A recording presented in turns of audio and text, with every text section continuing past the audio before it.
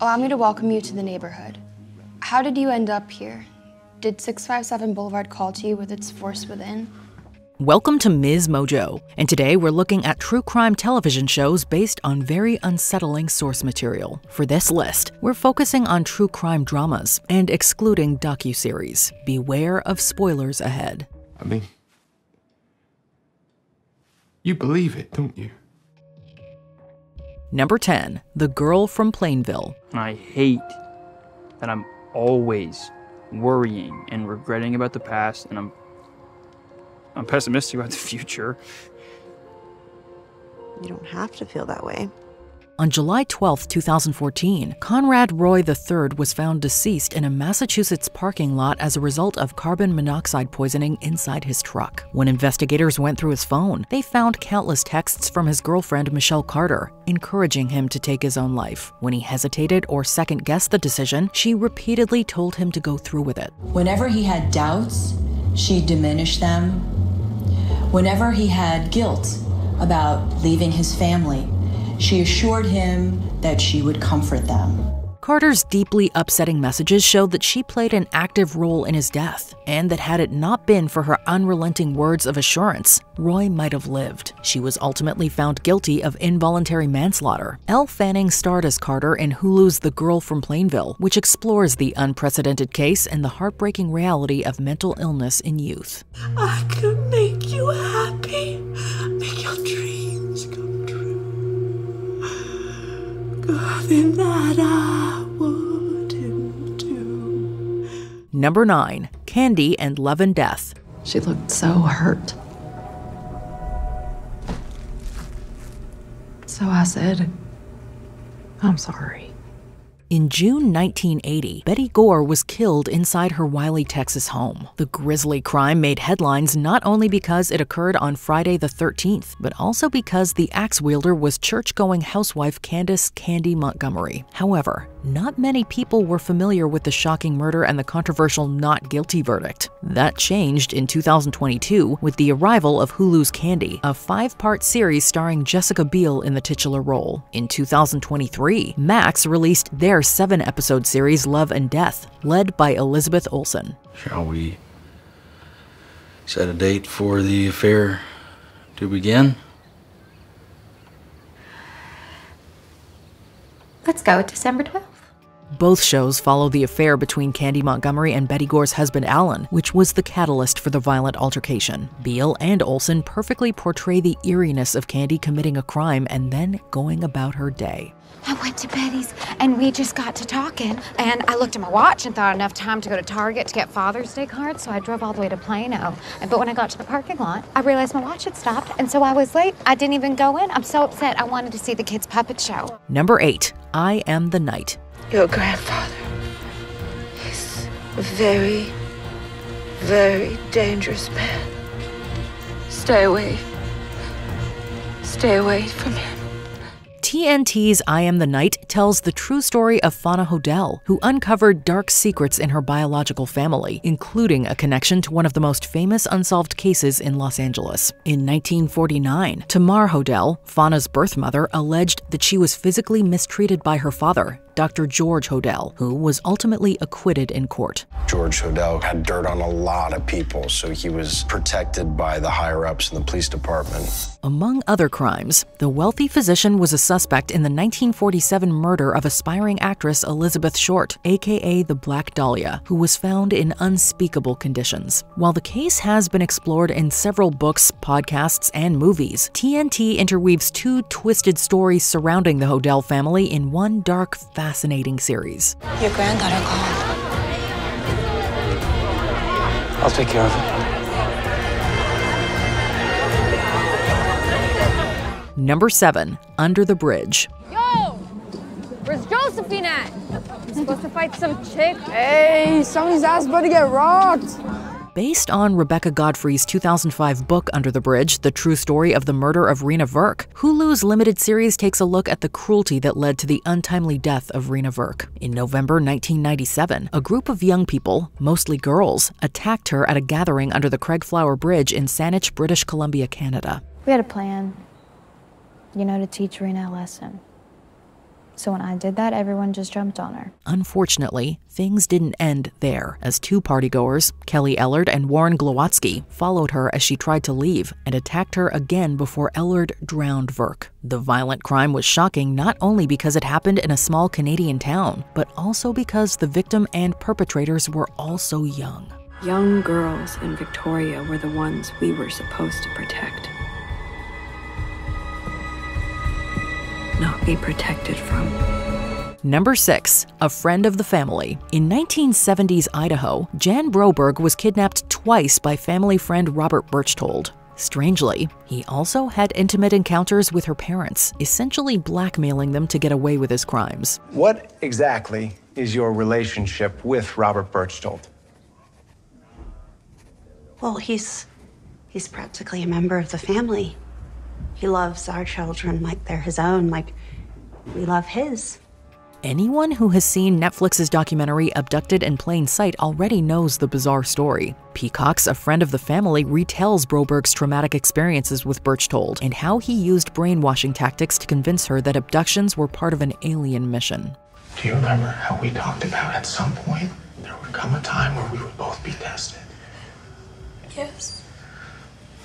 That time has come.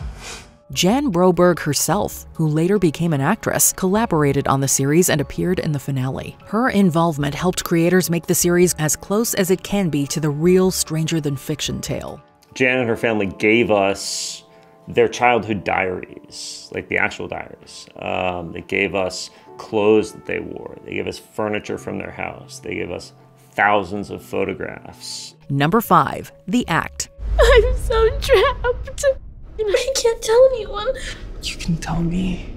This Hulu miniseries is as disturbing as it is tragic. For years, Claudine Dee Blanchard told everyone that her daughter Gypsy Rose had a long list of illnesses, including muscular dystrophy, leukemia, and epilepsy. She was forced to use a wheelchair and underwent unnecessary surgeries. She also notably ate through a feeding tube and had her head shaved to appear more sickly. Aw, sweet pea, I know sometimes you want to be like everybody else. But you know what? I like you special. It was suspected that Dee Dee might have had factitious disorder imposed on another, meaning she acted as though her child was ill to gain attention. After a lifetime of torturous medical procedures, isolation, and pain, Gypsy Rose planned her mother's murder with her boyfriend Nicholas Godejohn in 2015. The best memory that I have in my entire life is the day that I got to prison. Number 4, Mindhunter. In a case where we can't immediately divine motive, we shouldn't panic. It's a riddle, but it can be solved. It's complex, but it's human. Based on John Douglas and Mark Olshaker's true crime book, Mindhunter follows the inception of the FBI's Behavioral Science Unit and of criminal profiling. Along with psychologist Dr. Wendy Carr, special agents Holden Ford and Bill Tench set out on a research project, proving that criminal psychology could be used to capture serial killers. If there's one thing I know, it's this.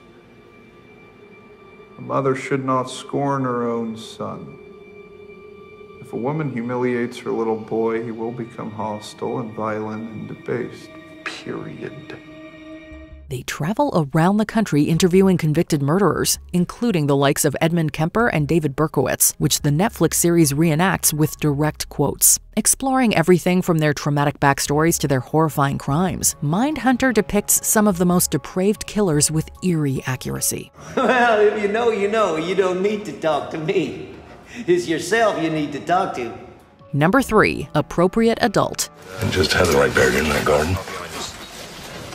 There's more. You don't believe it. Not that you can let on to the police, I told you, okay? I keep everything I say in confidence. ITV's 2-part crime drama stars Emily Watson as Janet Leach, a social worker who became the appropriate adult for one of the UK's most prolific serial killers. In 1994, she was summoned to attend the interrogation of Fred West, played by Dominic West, not his relative, where he confessed to the 1987 murder of his daughter Heather. When police searched the West's, quote, house of horrors at 25 Cromwell Street, they uncovered her buried remains among several others. More were later discovered at different locations. He went back to the house and he did indicate certain places where the police might dig in the garden. But he never admitted that there were 6 other bodies under the house. The series focuses on Leach's pursuit of the truth about West and his wife Rosemary's horrific crimes. Dominic West, Emily Watson, and Monica Dolan, who played Rose, all won Best Acting awards at the 2012 BAFTAs, while the program itself earned a nomination for Best Miniseries. I thought maybe you thought I'd let you down.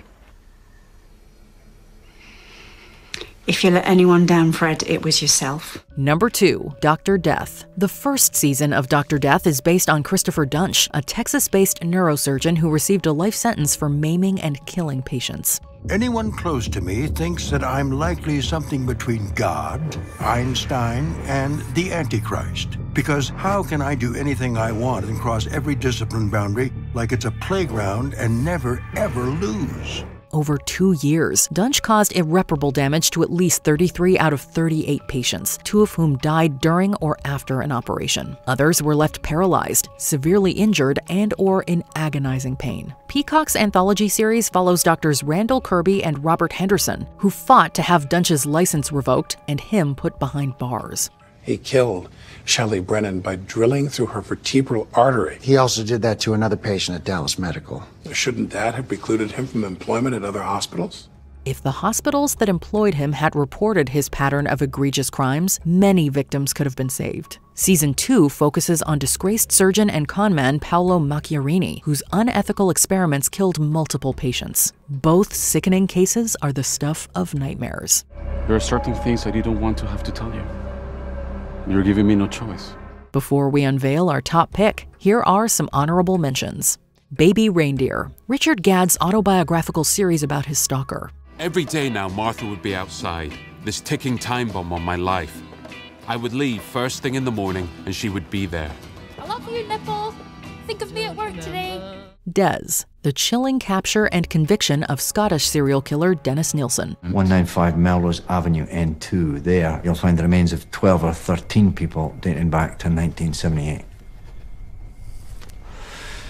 I've got a leaf to get this off my chest. Under the Banner of Heaven, 2 religious extremist brothers murdered their sister-in-law and niece. Actions have consequences, Brenda. You know that. Are you threatening me? No. I am but the hand of God. It is his mouth that commands me. Blackbird, an undercover operation to secure a confession from suspected serial killer Larry Hall. Do you know what they're for, James? No.